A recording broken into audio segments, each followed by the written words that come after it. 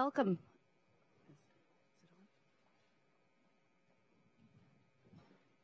Welcome, everyone. Is it? Okay. Welcome, everyone, to the Frank Islam Athenaeum Symposia series. My name is Bess Vincent, and as the curator for the series, it's my honor to welcome you all here today. This semester, our lineup explores the theme of culture, diffusion, and power. Each speaker will discuss elements of cross-cultural or temporal experiences, the intermingling of ideas, and the consequences, both good and bad, for doing so. If you haven't already done so, you can find more information about this semester's speakers by grabbing one of the bookmarks out front, by visiting the website, and by joining our mailing list. We also have these evaluation surveys that hopefully you picked up on your way in, and we encourage you to fill those out and drop them off on your way out. We also thank you for being flexible with today's setup with the mobile market outside. We will probably see some traffic coming in through the exterior door here soon, so thank you for being flexible on that. Before we begin, I have a few practical notes. If you're a student and you need a certificate of attendance for being here today, they'll be available at the back exit after the talk. For faculty and staff who may be attending and wish to receive multicultural diversity training credit, if you haven't already done so, you'll be able to sign in at that back table after the talk as well. We ask that you silence your cell phones and turn off your screens to avoid distractions to others. There'll be an opportunity for questions and answers following the presentation.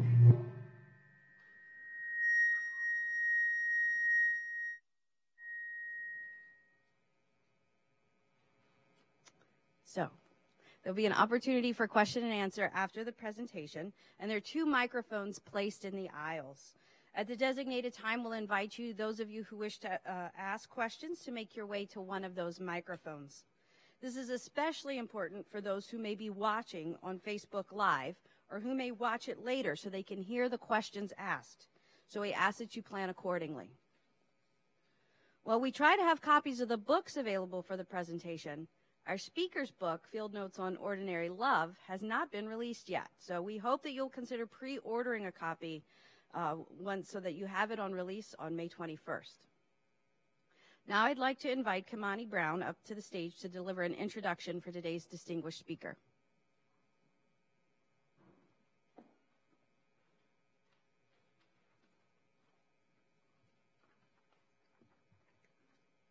Today, we are very fortunate to have Keith Wilson here with us, who will deliver a presentation titled Fieldnotes, Race, Love, and Violence in the Melting Pot. Through the fields of Kentucky and the cityscape of Chicago, Wilson's poetry collection, Fieldnotes on Ordinary Love, presents a unique perspective on love, race, and everyday life in the United States. Wilson will read from his collection and discuss how culture and race shape experiences. Keith S. Wilson is a game designer, an Affrilachian poet, a Cave Canem Fellow, and a graduate of the Hallelujah Creative Writing Workshop. He has received 3 scholarships from Breadloaf, as well as scholarships from MacDowell, UCross, Malay Colony, and the Vermont Studio Center, among others. Keith serves as assistant poetry editor at Four-Way Review and digital media editor at Obsidian Journal. His first book, Fieldnotes on Ordinary Love, will be published by Copper Canyon in 2019. His work has appeared or is appearing in the following journals: Poetry, Adroit Journal, Crab Orchard Review, Little A, Narrative, 32 Poems, Rhino, Muzzle, Blue Shift Journal, and Vinyl. Additionally, he won a Best of the Net award.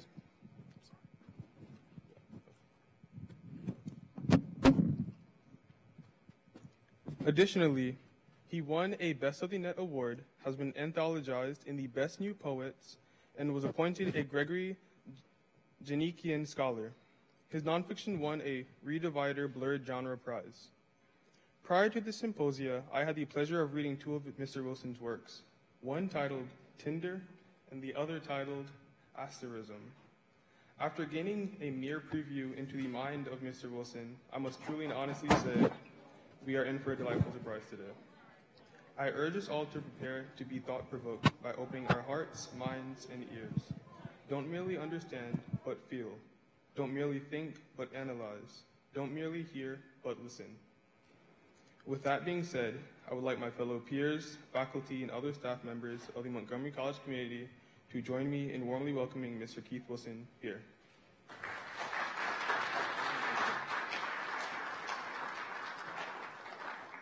Thank you all.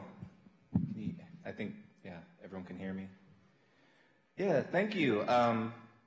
So I'm going to be doing some reading today of poetry, as was said.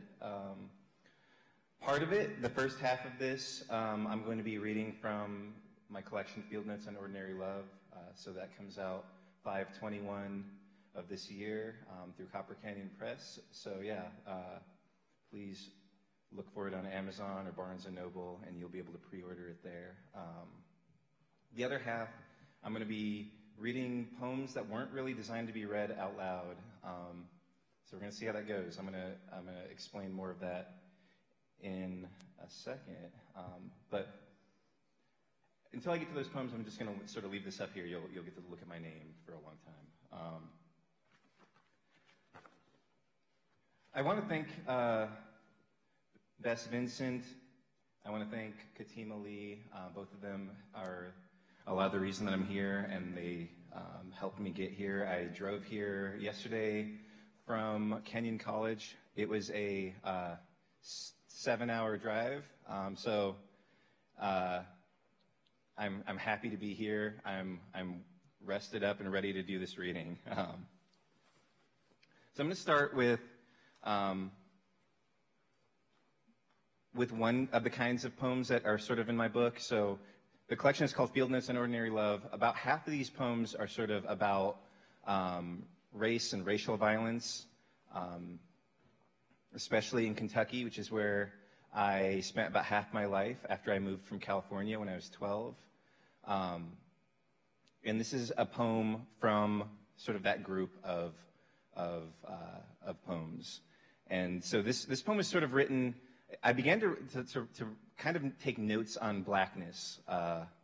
My dad is black, my mom is white, and so it's something that I sort of have thought about for a long time. I grew up in an area that has had a lot of history, both historically, so it's like the very end of the Underground Railroad is where I grew up, but also in terms of my experience there. So I don't often get recognized as black, and my experience in Kentucky has been one in which people thought that I was Mexican or Middle Eastern, and I experienced a lot of racism surrounding that in the fields that sort of exist around where I live. So this is a poem where I sort of tried to grapple with all of that, about what it means to be black in America, and sort of the landscape of Kentucky.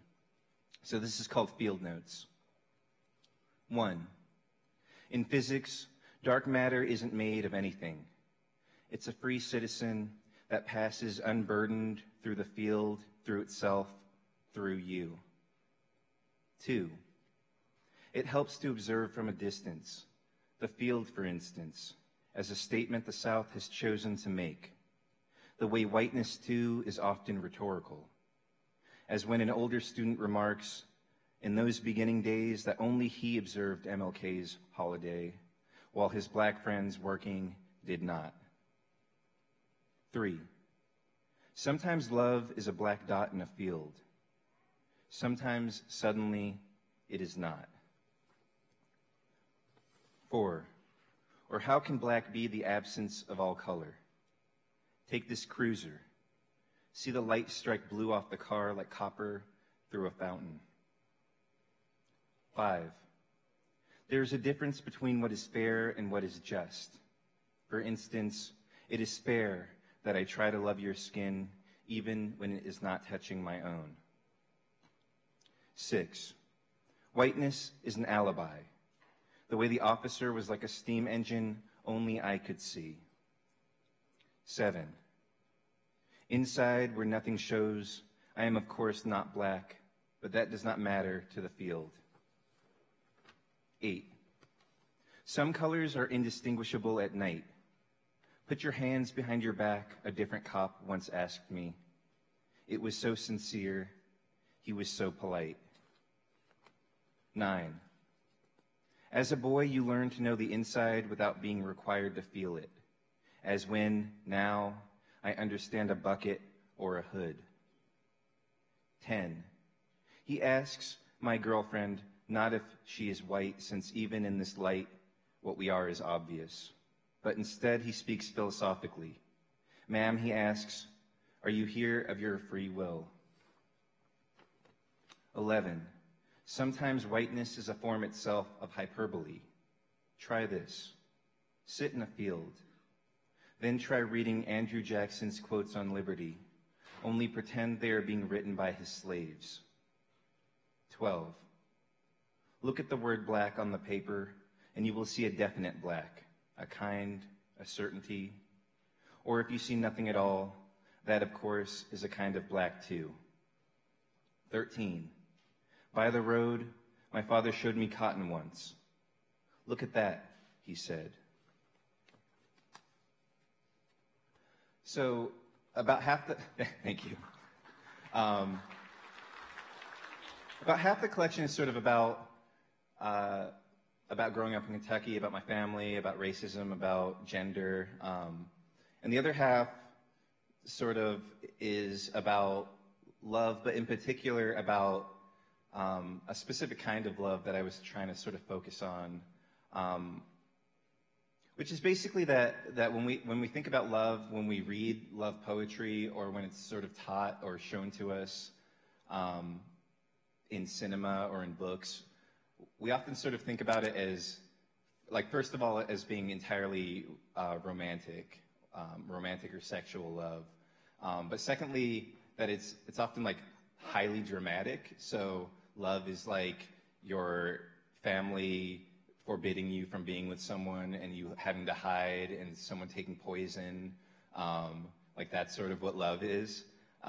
But in real life, love is much more expansive than that. It includes familial love. It includes platonic love, like love between friends.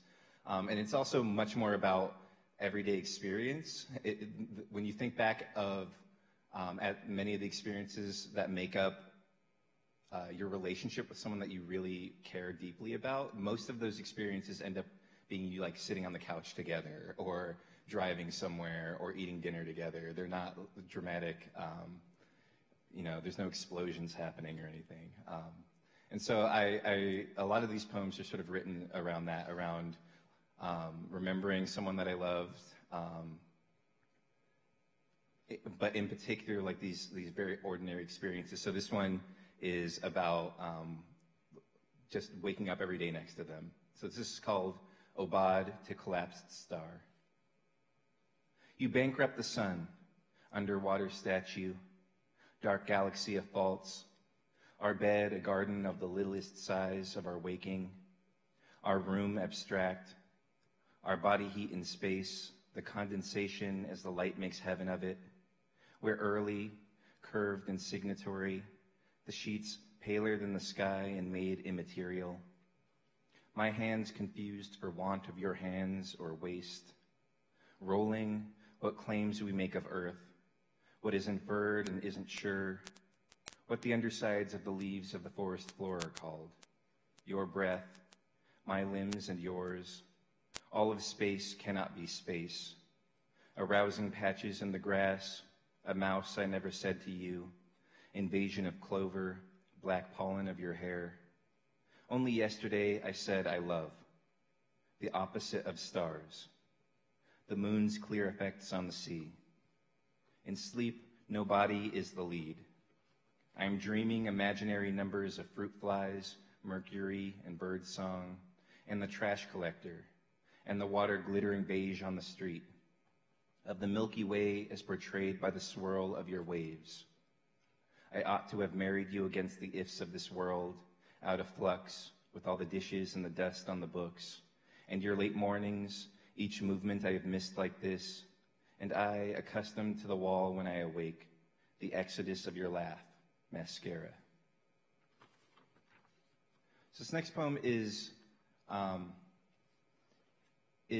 about my dad, I guess, about my relationship with my dad, but it's also about how complicated masculinity is, which I guess a lot of my poetry is sort of about.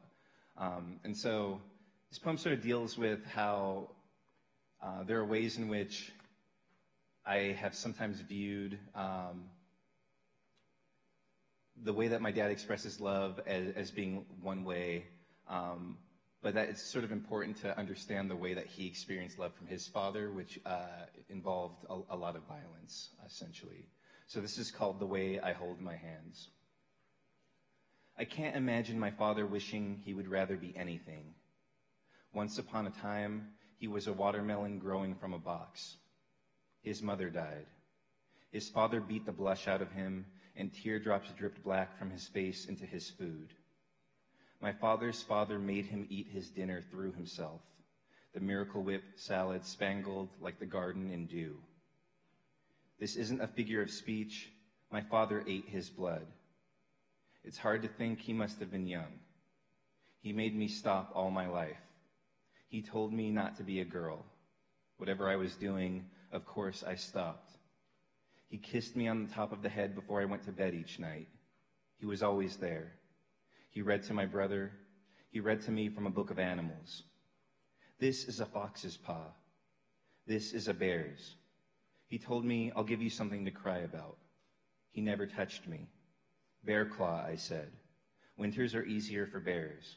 I spread my fingers over his. No, my father said. So this next poem is another love poem, and you'll notice that, especially the love poems, but a lot of the poems from this collection in general use a lot of the language of astrology or astronomy, a little bit of astrology, a lot of like science terms. And so this poem is called Asterism. And so what that term refers to is there's like a set number of constellations in the sky. Now I can't remember the number. It's something like 100. It's over 100 constellations that exist, and those are all already determined, and they are all that will ever exist of constellations. So any other sort of grouping of stars, like the Northern Cross, is called an asterism. So it's like not an official grouping of stars. It's something that people decided after that grouping was decided. So this poem is called Asterism. It's funny to think now of that silence, with you at the desk reading and me writing on the couch separately. And the meaning of that nothing happening all around us still, were you able now to hold my hand? Or if you continued to sit sometimes in this chair, tired of the world outside of us. Or if I any more wrote about possibilities other than this, or the curve of your nose, the bridge beneath my lips. That is, if the silence of the two of us were predicated by my being able now to reach you, how that quiet, that night in this room might seem a comfort, but instead of that, the candles between, and neither of us with anything in particular to say. The quiet trembles, because your voice isn't a feather I can hold, but a thought I draw across my throat when I close my eyes. I'm trying to say that though the mass of the absence is already gone, a world revolves around it still. The two of us who try to speak like stars that cannot be heard because of all the things they say of space. This next poem is, this next poem is sort of written from a space where I was kind of looking at Sappho's poetry. And so for those of you who don't know, Sappho, her poetry was written and essentially like largely lost. Like what we have of it are fragments of manuscripts, essentially, that people have sort of put together. So there are like large portions of each poem that are just missing. But the way that we read them is as if they are not missing.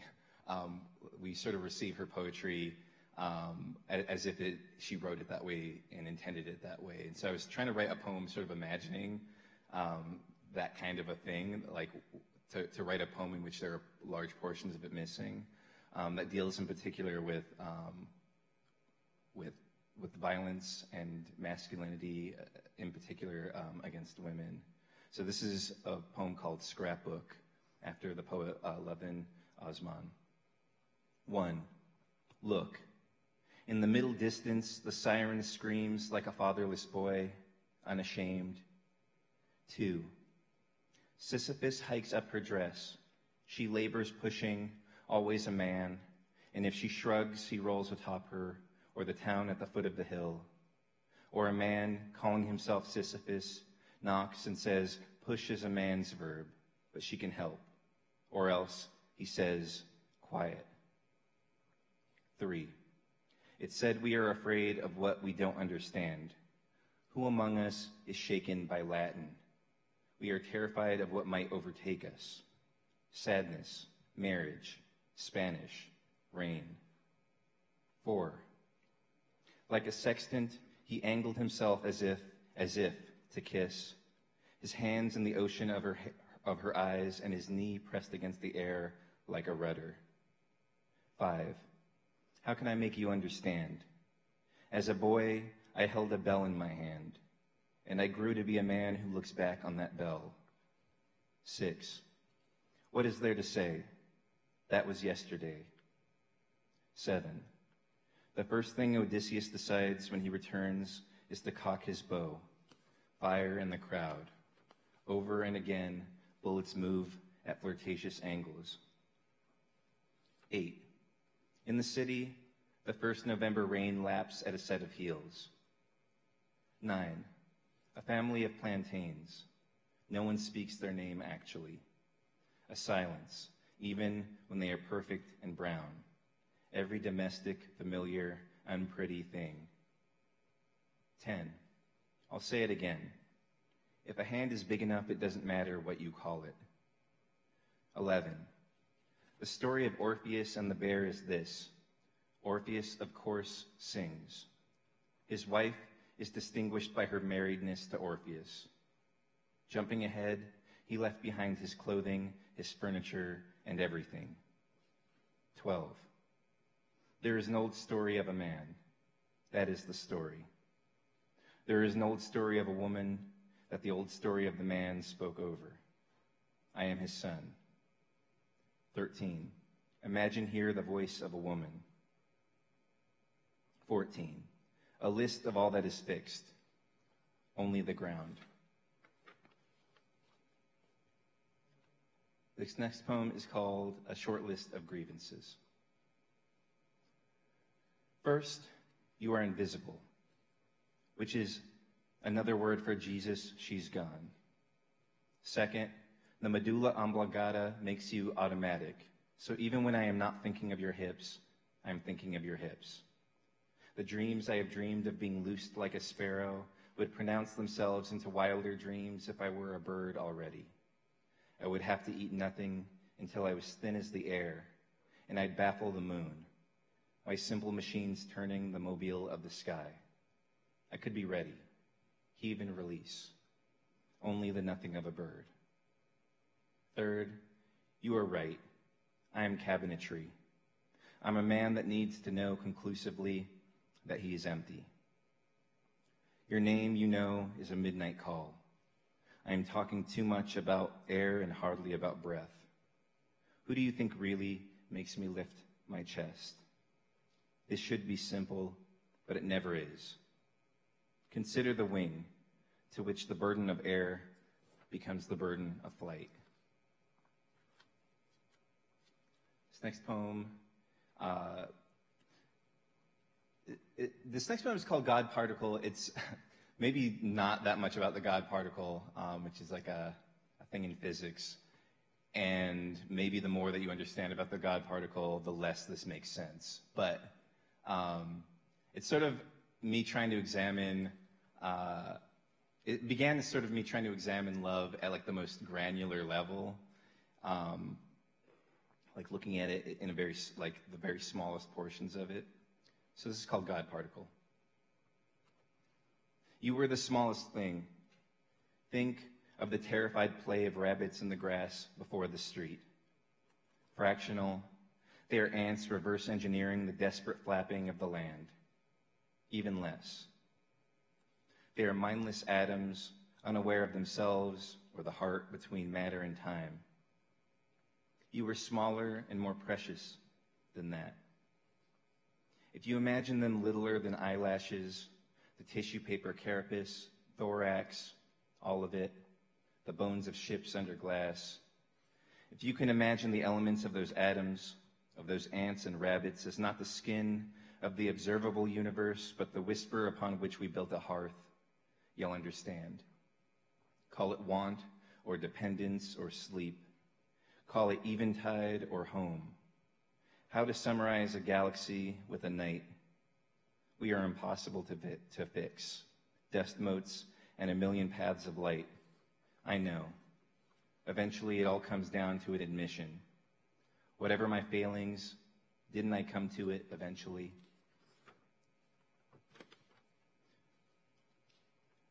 So this next poem, make sure that can come back up. My next poem is about terraforming, so the idea that sort of you can go to another planet and make it Earth-like, you can make it habitable, and also really plays with the word like, both as like sort of a simile, but also the way that you sort of talk about love when you're very young, is you don't say that you love someone, you like them. So this is a poem about that. I investigate terraforming in my 30s. Soon enough, I find an Earth-like planet, but how Earth-like is only like, is like how a kiss may be alike, but isn't quite, or how every photo from Kentucky, how you used to sigh, is only now a likeness, or how this bandaged light upends the bruise that became the sky. I liked you. I liked you. And we held each other as we made our childhoods hush. We strained to merge like trees into a custom. We held to each other's hands, even when our notes were misaligned. We would, without half trying, alight one upon the other. What is gravity to our horns? We reached and tore each other plain as walls or erstwhile countries. And the dream became a sun beneath me, the land, the fate of wing, my every instrument a lyre's vital music, my every simile a flame. So I'm going to read just a couple more from this collection, then I'll move on to some of the newer things. So this first poem is basically about how I like really love pigeons. They're like one of my favorite things in the entire world. So when I moved to Chicago from Kentucky, I had like a walk that I would do basically every day to and from work. I worked at a grocery store for a long time, and I would have to walk under these bridges that supported the Metro, and there were just tons of pigeons in there, and I wanted to write a poem about them because I find them beautiful. But also, one of the things I find interesting about pigeons is they're essentially the same bird as doves. So another term for a pigeon is a rock dove. And I just found it like very interesting the way that we sort of handle those two different kinds of birds. That one of them is colorful, and that's the pest, and the one that's pure white is the one that we release at weddings. So this is a poem I wrote called "I Find Myself Defending Pigeons." I love how you never find their bodies, how they never rest their eyes. I love how their breasts are comforters unfolding by their breath. I love that pigeons live in the city, that underestimation never stopped a pigeon from unlatching itself or being old. I want them all unspooling in the air, and bridges that are half sigh and half pigeon. I want to harbor their coo and utilize it for energy. I want to learn to use them the way they want to be used. I want to pigeon-tail into a quiet night, to let their oddness sit in our hands. You can never know a language until you quiet your own.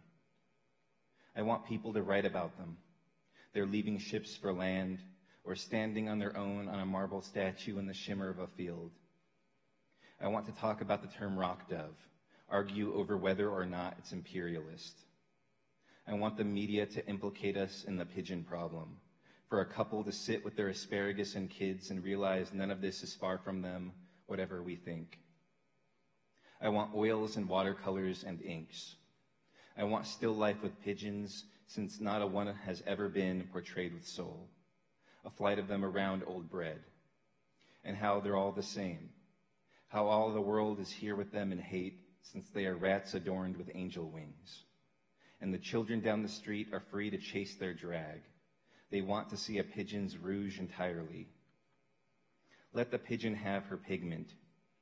Consider the pigeon's brown and green and everything, the brandishing of his nakedness to the sun as if nothing is absolute. I love the pigeon's shoulders, tongues, and wedding nights. I love the pigeon's place in history, their obsession with living in the letters of our signs. I love their minds, or what I've come to believe is their theology. Who knows? Let the pigeons speak. Ask the closest pigeon for his number, for her middle name, if they are ready to die, if the sky gets crowded enough to consider war, if their stores are closed on Sundays. I want to be ready for them to be just like us, but more ready for them to be completely different. I don't want to waste any time tracing a pigeon's God to Abraham. I want to get started.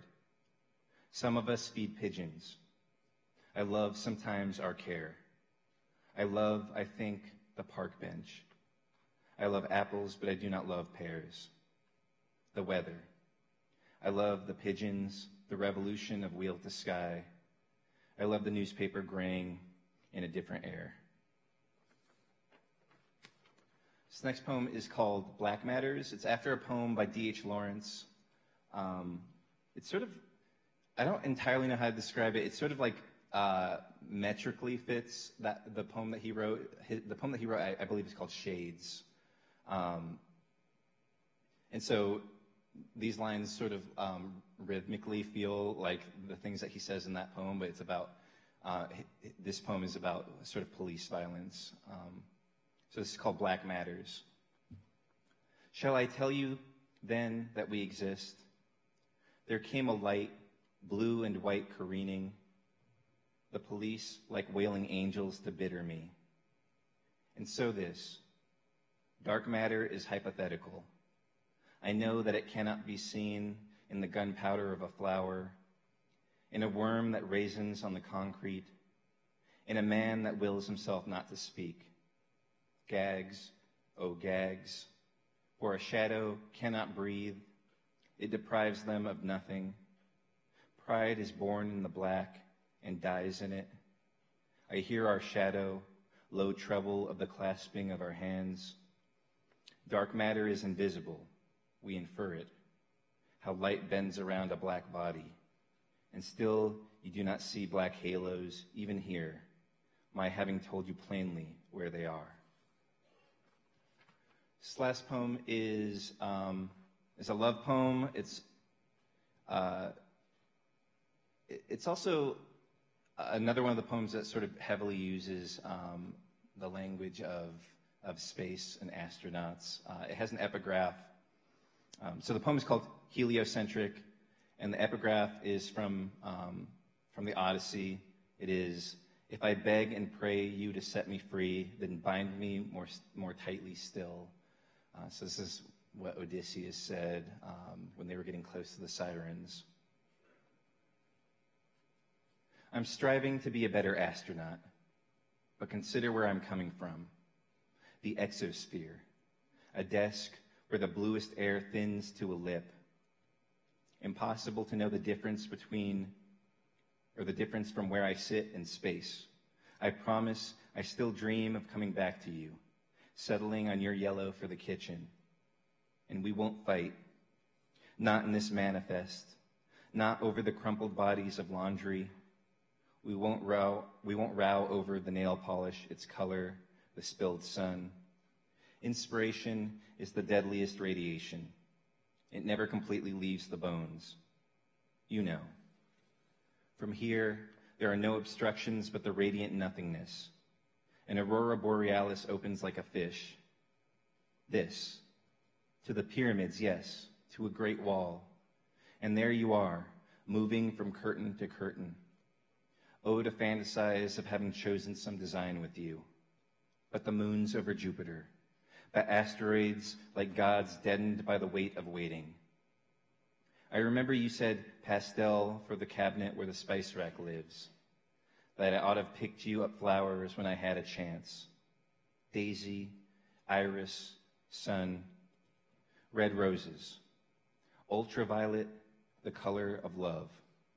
What else but this startles the air open like an egg? I'm really trying to be better, to commit to memory the old songs about the ground, to better sense your latitude, see the corona of your face, take your light as it arrives. Earth is heavenly too, but know that time is precious here, how wine waits years and years to peak. What is there to do? I've made love to satellites in your name. I'm saying I don't know when I'll return. Remember me, for here are dragons and the primitive song of sirens, stars that sway Elysian, ships that will not moor, lovers who are filled with blood and nothing further. Who could love you like this? Who else will sow you in the stars? Who better knows your gravity and goes otherwise to catastrophe? I've schemed and promised to bring you back a ring from Saturn. But a week passes, or doesn't manage. Everything steers impossible against the boundless curb of light. Believe I tried for you. Against space, time takes almost everything away. To you, for you, a toast to everything incredible. I almost wish I'd never seen the sky when always there was you. Sincerely. So I'm going to move on from there to some of the newer poems. It's kind of wild to think about, but whenever you receive a book, even a book that's so new that it's not quite out yet, that book has been worked on for many years, and it's been maybe a year or many years since it was totally done, that the author has worked on it, and the publisher has gone through and proofed it. And so even though this book's not out yet, they're still like older poems to me. And so I've been working on a lot of poetry since then. And I mentioned these poems that I'm about to read, saying that they're not entirely intended to be read out loud. And what I mean by that is that written language is sort of designed to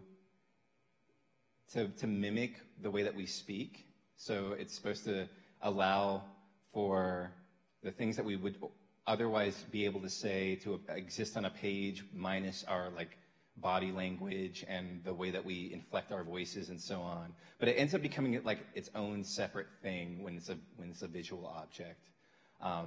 Basically, the easiest way to explain this is that there are things that you can say via text message that you can't say in real life. So anytime that you use an emoji, that's a thing that is not translatable out loud, right? And so these are not poems that necessarily use emoji, but they do use visual elements that I don't know how to read out loud, or I don't know what order to read something in, and that's part of the point. So I'm going to have them projected up on the screen for you guys to sort of follow along, and we'll see how this goes. This first poem is actually from my book, but it's an example of an earlier poem where I was sort of playing with this. So this is a poem that I stripped away all of the punctuation from it, which allows you to, on the page, see that certain lines can be read multiple ways. And the moment that I read them out loud, I've chosen one of those ways. So hopefully you can sort of hear it still, or you'll be able to see it on the screen. But this is a poem called Tercets, and what a tercet is a group of three. It's a stanza of 3 lines of poetry, and you'll notice that it is a poem that is not actually written in tercets. But here it is, and I will read it. Tercets. Love, it's only gotten worse. My father can't stop saying your name, like a war his nation lost, or a miracle that saved him from an undertow unprompted. You rise like a body from a lake. Before dinner, grace has never been more biblical than in the gasp about your name, the quiet being the inverse of a heartbeat I depended on, a season for which there is no dress, and I say, yeah, and I say, yeah, Dad, but you, love, are a tragedy in my father's eyes, my reflection. Having just shaved, my skin is tender, I say, before he can say, I remember, yes, she was just like that. I cannot change that. I remember my love. I swallow my hands every day, taking the place of your hands on the table. That's a poem. It's an older poem, but it's a poem I don't generally read out loud because there are parts of it that that feel to me untranslatable. But we're going to sort of ease into the next kind of poem, which is a poem that uses some sort of visual element. So this is a very basic one, or at least a very short one. So this next poem is just one line long, and hopefully you can sort of see how it interacts with the image that it appears with. So this is called Transcendental Function. I need to let you go. So that's the entire poem. And I won't generally sort of explain these, in part because I'm not a visual artist, and so I'm sort of interested in hearing what other people think and experimenting and figuring out what I think. But in this case, I'll just sort of mention that one of the things that I sort of think is interesting about like the sine wave, which is what this is for you like math people, is that it's sort of infinite. It goes on forever and ever, and it's like the rising and lowering, and so it feels like it represents something when coupled with this line. This next poem is based on two very different subjects. One of them is Emmett Till, who famously was lynched when he was 14 years old in Mississippi, August 28th in 1955. And the other sort of portion of this poem is the idea of the uncanny valley. So for those of you who are unfamiliar with that term, it's sort of a term that kind of arose from robotics, or at least it's heavily associated with robotics. And it's the idea that like the closer that you get to, when you're very far away from portraying a human's appearance, people are fine with it. So like cartoons are often like that. It's like clearly not a real human being. Dolls are like that. And people are like fine with that. And if you get so good at portraying a human being that people can't notice, then they're also fine with it, because then you just don't know that it's not a human. So like really, really good CGI is like that, where if in a movie you can't tell that they've sort of like added a character into a scene, then you're fine with it. But there's like a thing called the uncanny valley, that when you are very close to appearing human, but not quite, it makes people very uncomfortable. So bad CGI is like this, where someone looks sort of photorealistic, but their facial expressions don't quite work the way that we are used to them working, and that it like creeps people out and it bothers people. And so the uncanny valley in robotics is like a portion of human appearance that they're trying to like get around. Either you go one way where you make a robot obviously a robot, or you make them so realistic that they appear human. So that's like a long explanation of what that term is. But here's the poem. It's called Uncanny Emmett Till. So the legend reads, Boy, a world. Only in retrospect is an animal worth recognizing. Something surely filled the time before the gunshot. A wolf whistle? Here lies the bullet. Call him Ishmael, laying like a nail in the esophagus of the Tallahatchie River. The body. Lord willin', and the creek don't rise. God is good all the time. Let the people see what they did to my boy. So this next poem is another kind of poem that I've been experimenting with, which is two things combined. One of them is I'm interested in leaving poems unpunctuated, so then they allow for like a bunch of ambiguous readings. So that's the first part. And the second part is sort of mapping stuff onto it, like diagramming it, so that there's other poems within a poem, which will make more sense in a second. But this next poem is called Apotheosis, which means the sort of raised to the state of God.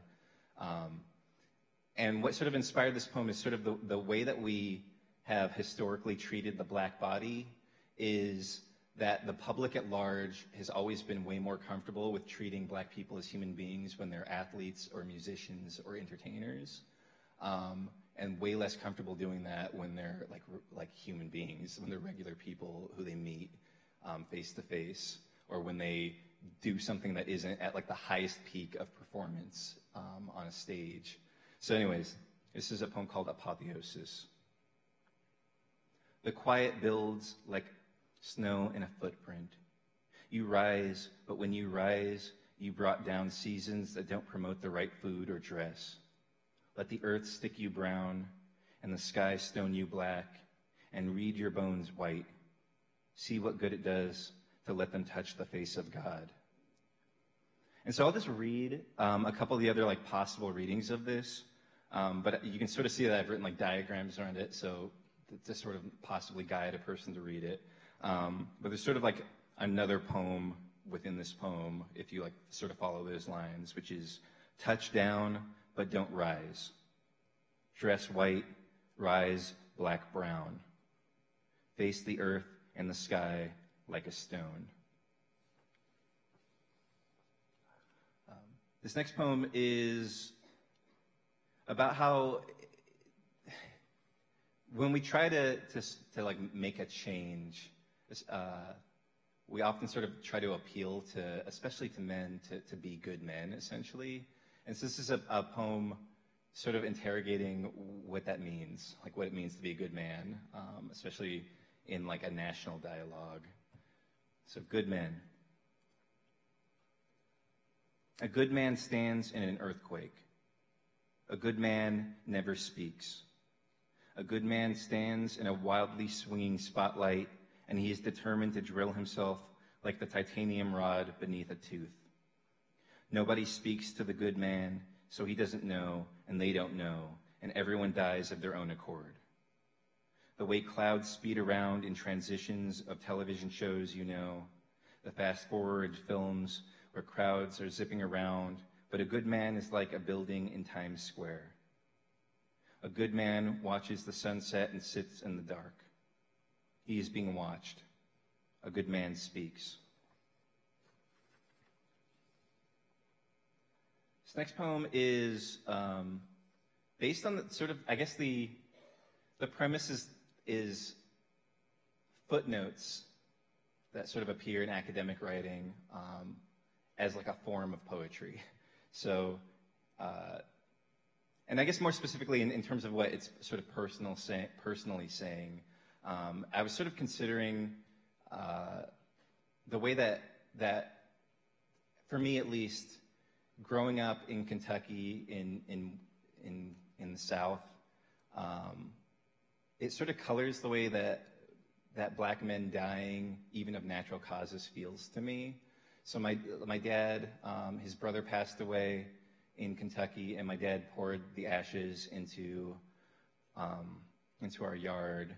And I guess ashes, the like chemical composition of ashes ends up being such that they sort of kill the land. And so he tried to plant a tree over it and over the ashes of my uncle, and that tree died. And it felt like symbolic in some ways. But he, I mean, this is not part of the poem, but he planted another tree on top of that, and that tree, which he calls Steve, is still alive today. So anyways, this is called Who Is There to Eulogize the Tree? And they're a little hard to see on the projection, but there's 1 through 4 on that upper portion. So I'll read that portion. The Mason-Dixon U. 1. Sorry. A shadow extended long enough becomes just the light. 2. You've never been tender. Moth wings, tobacco strung up to dry the color of a man. You can't walk to the car without stopping for your father to water the yard. He stares across it, bending over, thin as a country that lost half itself to civil war, a cancer sign, the other half to ashes. He plucks every weed as if they were children, could be woven to a throne. You leave them be. Whatever he believes, he believes. Your whole theory of the sky would change if you crossed south of the equator. There, the North Star evaporates, like the killing games children play. Who would you murder first if it meant meandering the stars close to home, keeping them from change? You can try again against impossibility and put hands to head to roots and stand. But every little sun is diamond set into the back of your father's land. All that blood played across the innocence, some vote ignorance of trees. They say yours are your father's eyes. He says, look at Steve, who is army green and bends to the wind like a galaxy. Every night, sleeping beside him in the ward, your father never knew your name. Your dream is to be terrible, a monster or a worm, and ratchet back history, and only afterward be good. You are American. You could have told him anything, but of course you never did. Your name unfurls from his name like onion skin. You've never seen your father cry. Once, when his brother died, you think you see it. He waters the snow from where he poured the urn. Your father's brother is a tree, or it's a trick of the light, maybe fireworks. 3, a crow's memory is generational. 4, a wilted kite. This next one is similar to that earlier poem that I read. This one's called Run On. Blood is difficult to lift from cotton, from a photo. I learned the names of my extended family after the fact of their being. And so there's like a bunch of different ways to read this. I will just read a few of them. So, my blood is difficult. I extend from a photo to lift the names from cotton, the fact of their being. And then all the things that are sort of not highlighted, if you read those, it just says, learn a family after, so, sort of a ghost passage. So I have just 2 more poems left. This next one is very, very short. And then I guess there will be some questions and answers maybe. But this next poem is another sort of run-on poem, a poem where many of the lines can be read differently depending on where you start reading the line as the beginning of the sentence, or where you decide to end it as the end of the sentence. And in particular, this is about an experience I've had more times than I can count, which is going into a store and being watched. Sometimes when I'm trying to give the person the benefit of the doubt, maybe they're just casually, I'm the only person in the store, and maybe they just happen to be watching me. But also many times where someone sends someone to follow me down the aisles, which happens, for whatever reason, a lot at Best Buy. Shout out to Best Buy. So this is a poem called Sell. The store strains with fake light. Of my life, I say nothing at first. I walk like this is how I walk, being watched, but just being myself. Lightly, I answer the phone, my love. Hello, sir. Let me be a lone prayer set so our faces abstract in the black glass, our throats almost touch.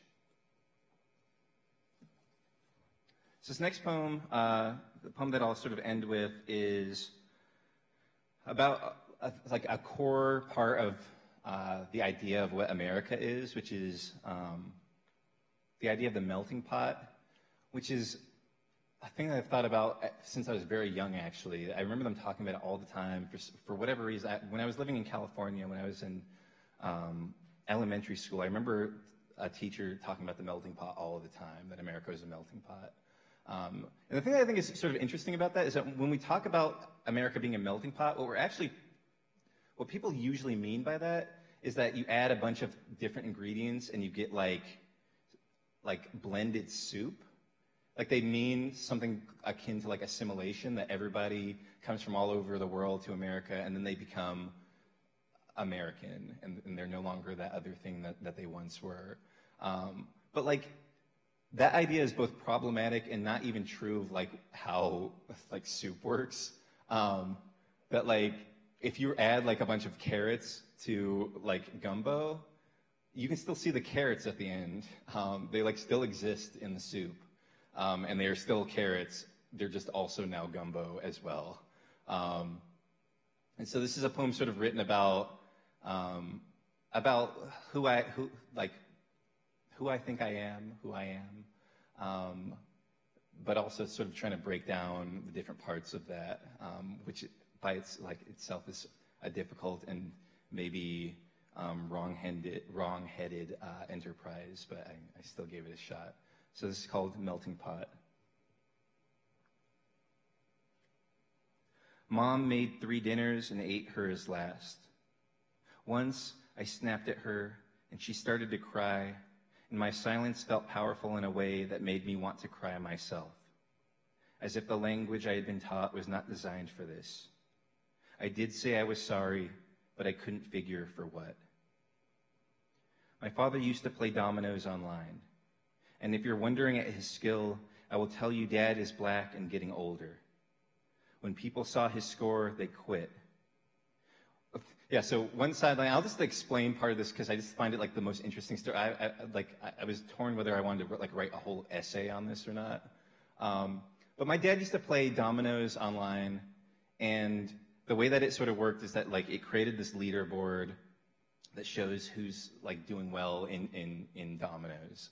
And my dad his score was so much higher than everyone else playing that game that when people noticed that they were playing against him, they just immediately quit because they'd know like there's just no way I can beat you. And so what my dad had to do was create another username and start over from the beginning so that he was like a new person who had like a low score so that people would play him again. And he did this so many times that he started running out of names, like real people's names. So he had to start using like made up words, or not made up words, but just words. So he would, call himself like Pepper or Desk or whatever.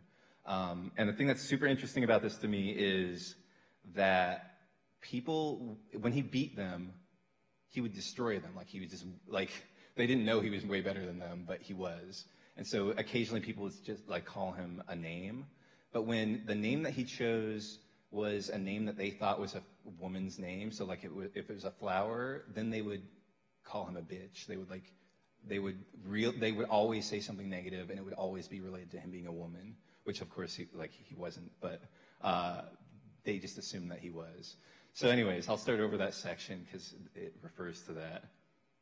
My father used to play dominoes online, and if you're wondering at his skill, I will tell you Dad is black and getting older. When people saw his score, they quit.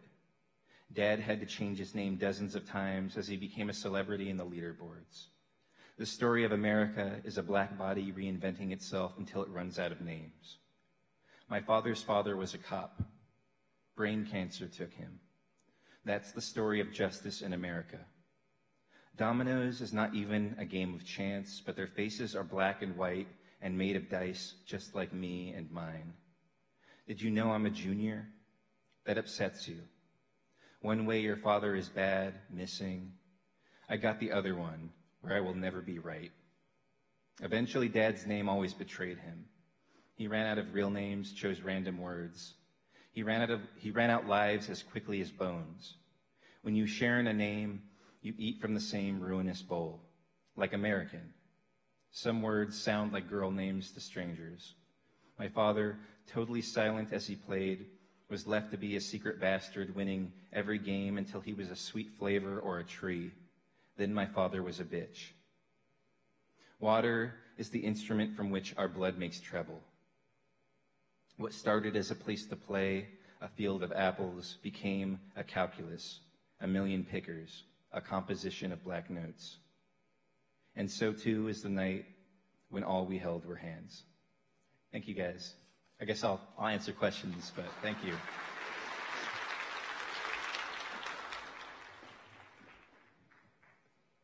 So if you'd like to ask a question, we'll ask you to make your way to the podium. And I'll say if you have to leave for another class, we are going to ask that you exit through the exterior door on this side so as not to disturb the mobile market. So if you'd like to ask a question, please come forward.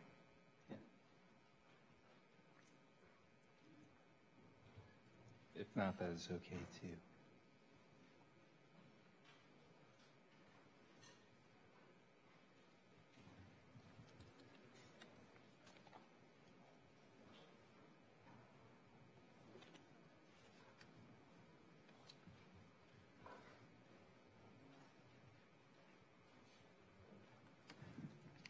Hello? Okay. Hi.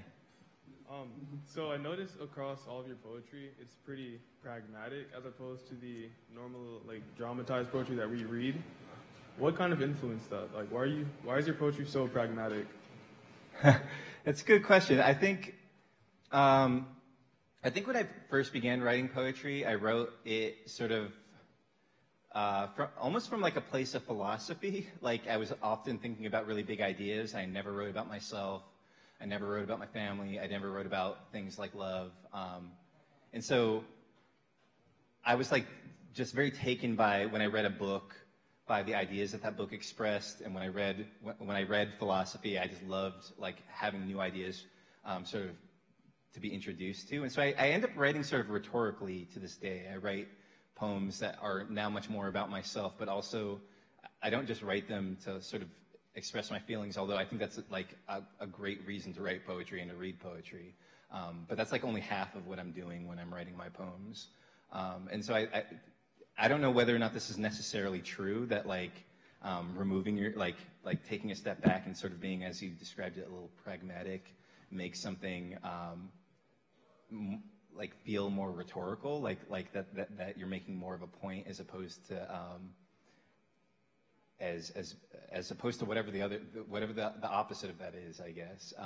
But I think that's part of the reason that I began sort of writing that way. Is I felt like I was like the best way to express an idea was to not so fully invest myself in it that it felt like I was just sort of spouting the emotions that I had at the time, which I think I'm also still sort of doing. But yeah, that was one of the ways I tried to approach that. Thank you. Hi. I had a question about why you wanted to incorporate the sciences like physics and astronomy into your poetry. Oh, yeah. So why did I include like all the science talk in my poetry? I think the simplest answer to that, like from the very beginning, is just that I'm like just a nerd, and I find it interesting, and I end up just writing about the things that are on my mind. So if I read something about space, which I'm often doing, I'm like inclined to want to then include that in my poetry. But that's like a reason to include it on the first draft of a poem and not a reason to keep it in a poem. So the reason that I keep that stuff in my poetry as like not just a thing that came off the top of my head, but like a reason that I think it adds to a poem is partially in terms of the astronomy in particular. I think that there's something really interesting and fascinating about how space feels both highly romantic in some ways. Like there are just many movies and shows about the idea that brave people are doing everything they can to sort of explore one of the few places that exists that we just don't know that much about.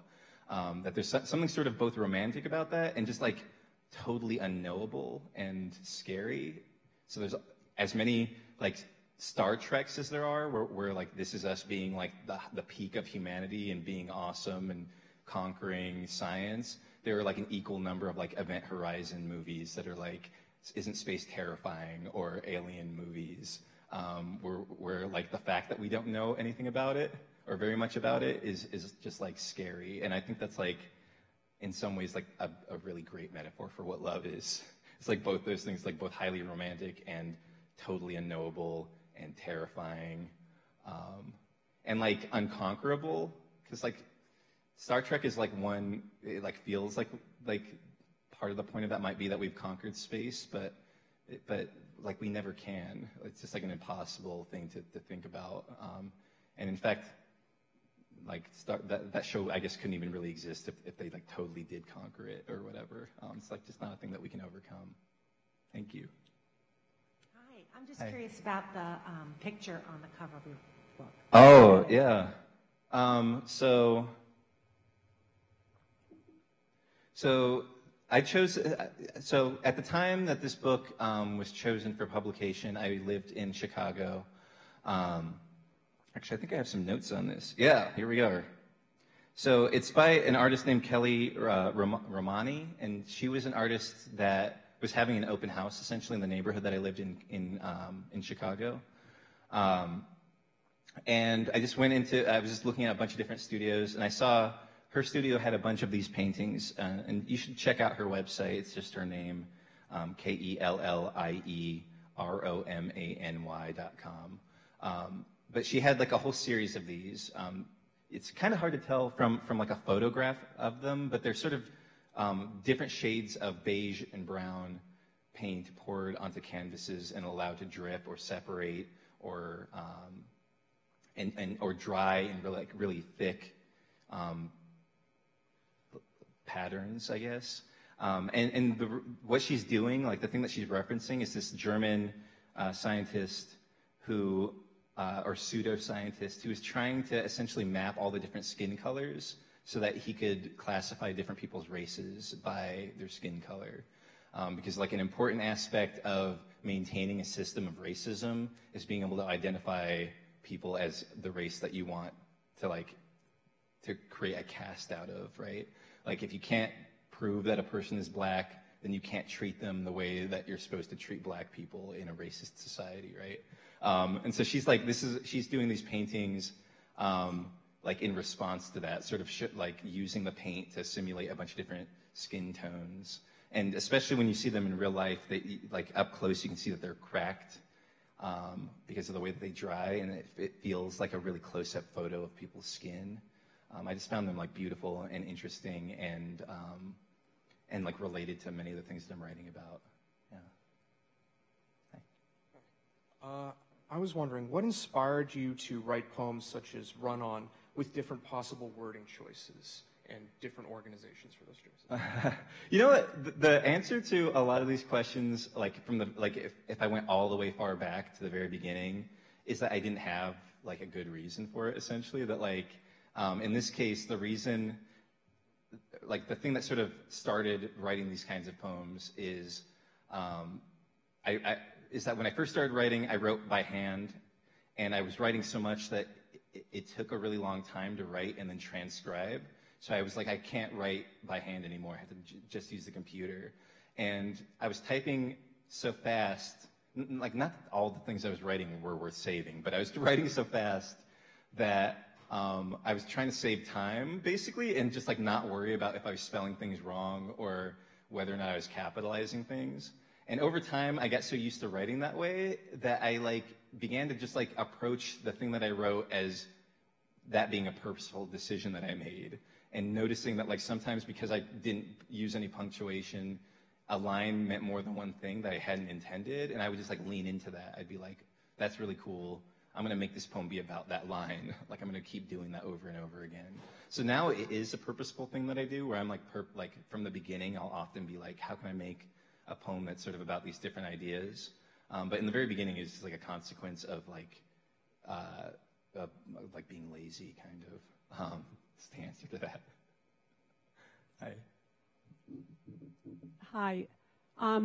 I've read your poem, Black Matters, over and over and over, and was pretty much dreading hearing the rest of your poetry. And it's been really wonderful, and thank you for writing it. Thank I you. was wondering if you could discuss the concept of being Affrilachian in two ways. One, just how you see it, but also in that this society would like to make people with black skin be invisible and not be able to breathe, and just then ignore that they can't be able to breathe or something like that. And then the other group that people make invisible are the people in Appalachia.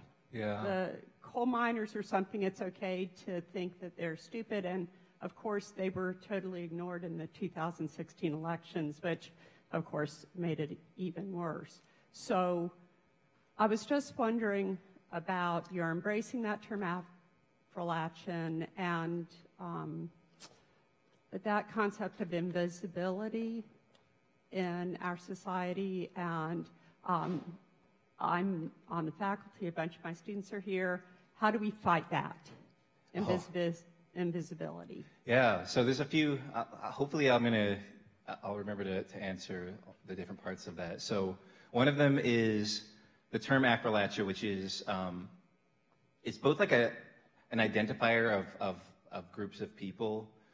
So it's like a portmanteau, a combining of the words African and Appalachian. So it's sort of an acknowledgement that black people exist in Appalachia, which largely, especially in popular media, people just don't even know about. A poet named Frank X. Walker, he coined that term, and he was my professor in undergrad when I was the age of many of the people in this room. I didn't know what I wanted to do. I started going to school for computer science. I failed calculus 3 times. I switched to English, and I had him as a professor, and he was teaching poetry, and he was highly, like, is the reason I'm a poet. And he introduced me to that term, and he sort of introduced me to writers living in Kentucky and Appalachia who were black and who were white, but like just like a large variety of writers coming from like an area that I essentially grew up in. And so, yeah, I part of what that term means to do is to sort of expose something that is made invisible, which is the diversity that exists in Appalachia, in America in general. Part of that has always had to do with race. Part of it has also always had to do with poverty, which is part of the reason that people in that just whatever your race is, when you live in Appalachia, like people just tend not to cover in the news. They tend not to cover problems that happen in Appalachia.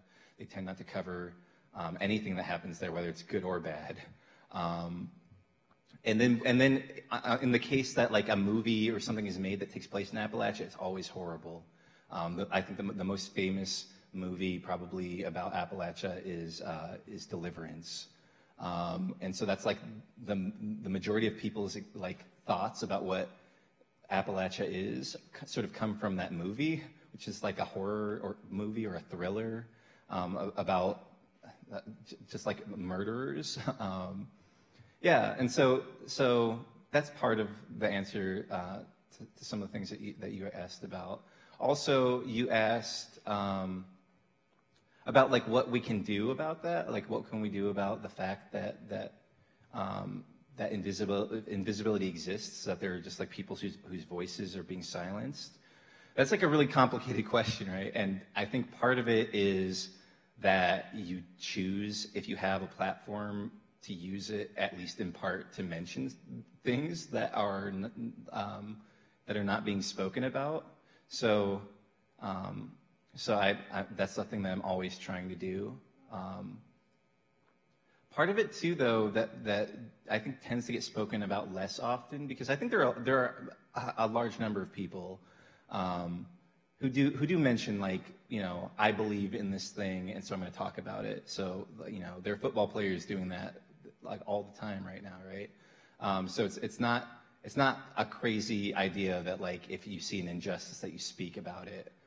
It's not done as often as it ought to be, but there are people talking about that. One thing that's done less often is talking about giving a platform to, like, if you have the ability to create a platform, that you have a platform, that you ought to share it, essentially, if you can. And there are many different ways to do that. So you can sort of invite people of color, women, queer writers. You can invite those to your speaking series if you have one, or to your poetry, your slam poetry thing at your coffee shop or whatever.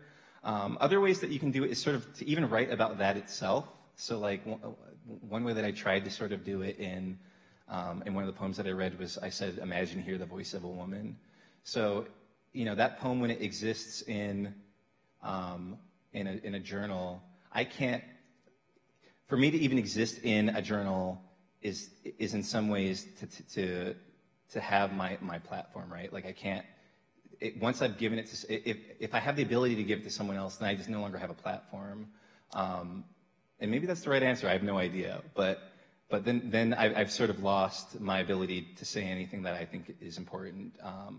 And so it's like a struggle. Like, how do you can't speak for other people, but you also, if you know, I don't know the answer basically. So sometimes I try to like introduce the idea that like maybe you know, read Levin Osman, who I dedicated that poem to.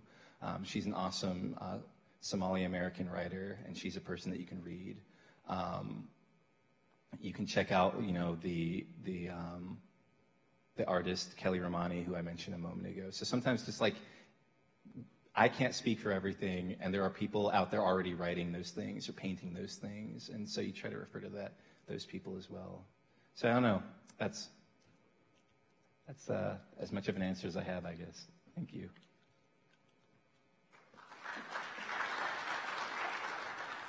Well, we thank you all for joining us today, and if you will join me in one more round of applause, thank you so much for coming today. Thank you. Thank you, guys.